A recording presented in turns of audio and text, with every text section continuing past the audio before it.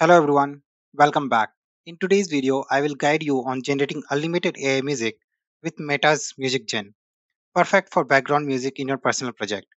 While there are various methods to achieve this, such as using Hugging Face website, Google Colab, or your own local machine if you have enough GPU. In today's video, I will focus on Colab version because it's easy to set up and use. To use this, we need to go to Facebook GitHub page. I will provide the link in the description of the video. You can take it from there and you'll find some details over here. We have this open in Colab and then we have Hugging Face as well. Then there are some basic details about different models which are available like small, medium, melody and large.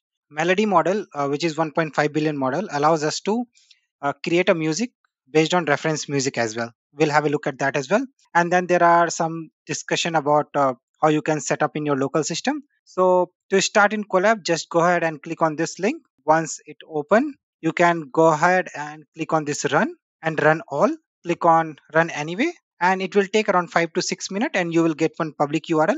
There are few warnings given here, like if you get this, you must restart the runtime. You can just ignore that. So in 5 minutes, it will be ready, and you will find a public URL like this. Remember that if you are inactive for 10 to 15 minutes in free collab, it will get disconnected, and you need to restart once again. So in that case, you can go ahead here, disconnect and delete runtime, go to runtime and run all once again. Okay, so let's click on this URL and you will get redirected to this interface where you have input text where you can provide your prompt. Based on this prompt, music will be generated. Then you have this file and mic option. This is optional.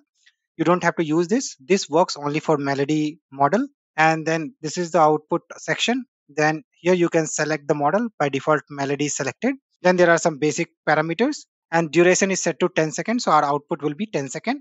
Then we have some sample input prompt, what kind of prompt we can provide, and then details about the model which we have already discussed. So let's go ahead and create prompt and start creating music. To generate the prompt for our music, I have written a ChatGPT prompt which will create prompt for us by just providing a keyword. So this is the prompt. I will add this prompt as a part of the description. You can take it from there. So let's have a look here. I've just given this to ChatGPT 4 model. You can use 3.5 as well. And there are some sample which I've given. And then next I've asked that create a ambient music with gentle piano. And it has given me 5 sample prompt. So let's take the first one. Go ahead and run this one. So we'll go to Gradio. We'll put our input over here and click on submit. It takes around 30 to 40 seconds to generate first one, and after that it is little faster.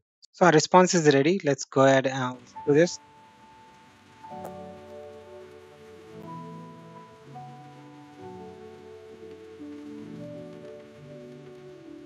So as you can listen, right, we have this piano as well as in the background we had this raindrop. So let's go ahead and try a new one. To download this, you can just go ahead and click over here and it will download the file in your local system. Let's go ahead and click on submit once more. Let's have a look at the another one.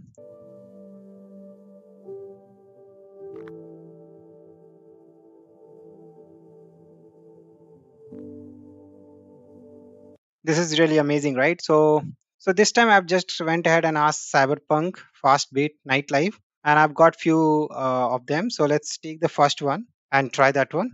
So let's have a look at this.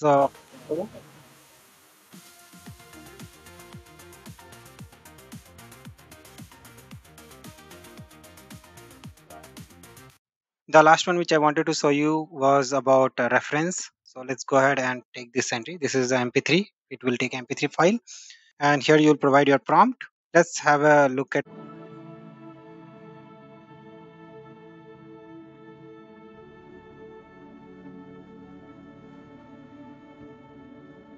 So this was our reference audio. So once we have the output, you will see that we will generate music, but it will be based on this input audio. Okay. So let's wait. Let's listen to the output and you'll realize that it is completely based on the input of audio.